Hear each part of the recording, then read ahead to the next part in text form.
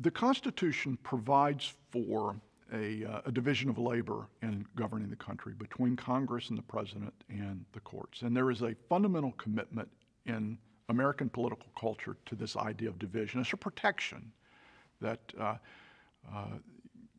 by having this redundancy of political opinion in the nation's capital, you have to have agreement between the House of Representatives and the Senate, and then the presidency, and then the court has to at least tacitly agree to something.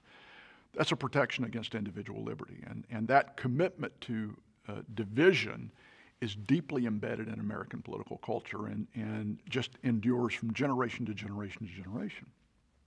And yet we know that there are times in American political history when we've moved to a very different kind of governing environment in which the president has clearly been seen as the national leader. There is no provision in the American Constitution for any one leader in our political system.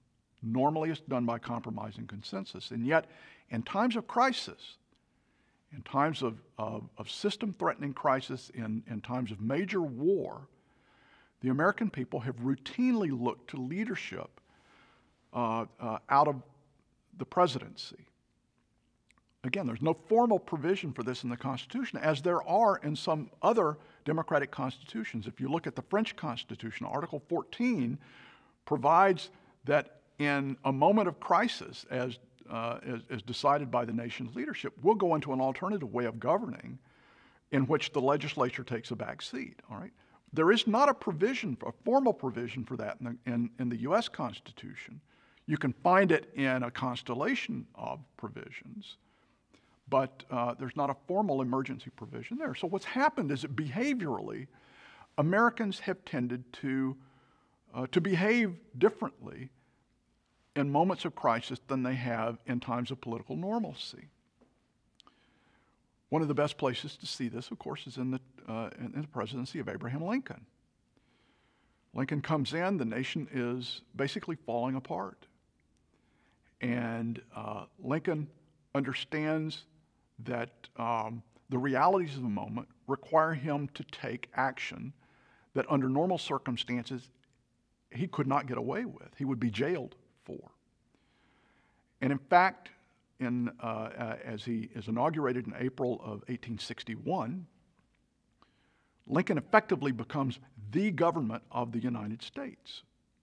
The South is seceding, the nation is falling apart, and what does Lincoln do? He essentially declares a state of emergency, and he invites Congress to come back and help him, but not immediately. He says, why don't you come back, I believe on the 4th of July, and we'll work this out. But he gives himself 13 weeks of freedom from having to deal with members of Congress, during which time Abraham Lincoln is effectively the government of the United States of America. And he does all kinds of extraordinary things that would otherwise, under normal times, get him impeached and thrown out of office. He raises taxes. He calls in an army. He intrudes on individual liberties, closes down newspapers, and so forth.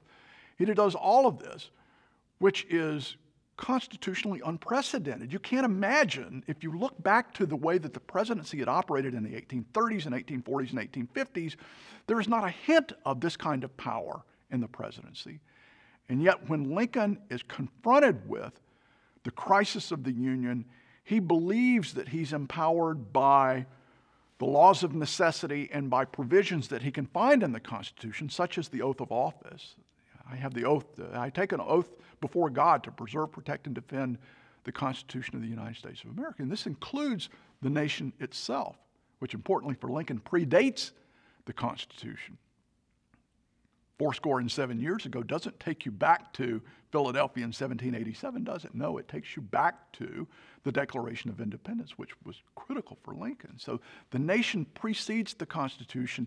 He sees it as his role to preserve and save that Constitution. And importantly, not only does he believe it, but the rest of the government believes it as well. Congress does come back, and one of the first things Congress does is it basically ratifies everything that he had done up until that point in time. They're not terribly happy about it. They'd like to be consulted, but they understand that the necessity requires a government to be able to deal with this kind of threat, and that the energy in the executive that Hamilton talks about is at its maximum in a time of crisis. So Lincoln does this. And throughout the course of the Civil War, although he doesn't exercise quite the level of authority that he does in those first 13 weeks, it's very close to it. Congress nibbles at his heels a little bit around the edges, but for the most part, they give Lincoln the latitude that he needs in order to preserve the Union. Consider, for example, the Emancipation Proclamation. Lincoln could have gone to Congress to do this, but what does he do? No, he does it by executive order. By the stroke of a pen, Lincoln engages in what the historians Charles and Mary Beard once termed the most stupendous act of sequestration in the history of Anglo-Saxon jurisprudence. What did Lincoln do? By the terms of the day, and I want to be careful about this, by the terms of that time, he, by the stroke of a pen, took the property of millions of Americans, again, something that you can't imagine he has the authority for under the Constitution, except under this general rubric or notion of a war power, which doesn't exist, again, formally any place in the Constitution, but exists only in a kind of loosely constructed constellation of powers that the American public and Congress agrees to. But in the process, there were also serious precedents that were set surrounding presidential power. For the first time, a president suspended habeas corpus, imprisoning an entire state legislature, imprisoning journalists. It was a moment in history where there was no guidebook. There had been civil wars in the past, but never in the United States. It was one in which there was a serious civil war occurring in a structured, institutionalized constitutional republic.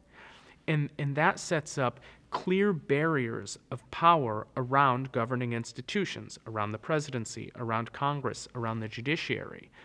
But in a time of crisis, people look the other way. Rules are relaxed. Rules are just thrown away.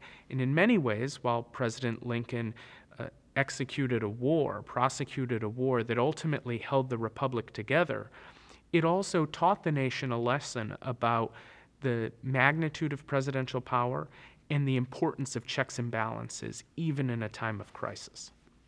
So Lincoln is the best example of of the existence of a crisis presidency. The same thing happens, though, in World War I. Woodrow Wilson is so powerful during World War I that he, through his operatives, can tell you as an American how much sugar you can put in your morning coffee. All right?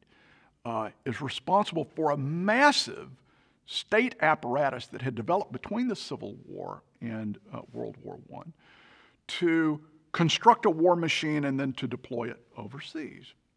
Something similar happens during the first 100 days of the Franklin Roosevelt presidency in 1933 to combat the Great Depression. Bills were rushed through Congress practically overnight to do things that he felt was needed to be done. Again, in ways that it's hard to imagine if you had been schooled in American politics from 1800 to 1861, for example. And the same thing happens again during the course of World War II, that Franklin Roosevelt gives him enormous power, including the intrusion on civil liberties. It's very controversial later on that he rounds up Japanese Americans and puts them in internment camps, but it's just an adjunct of a crisis presidency that Americans allow all of their civil liberties to be much more thoroughly intruded on by a president than before. One of the things that happens during a period of crisis is that the other political institutions understand that they have to accept presidential leadership in a way that they routinely would not. I mean, under normal circumstances, there is this notion of compromise and consensus where they will go back and forth and agree on policy.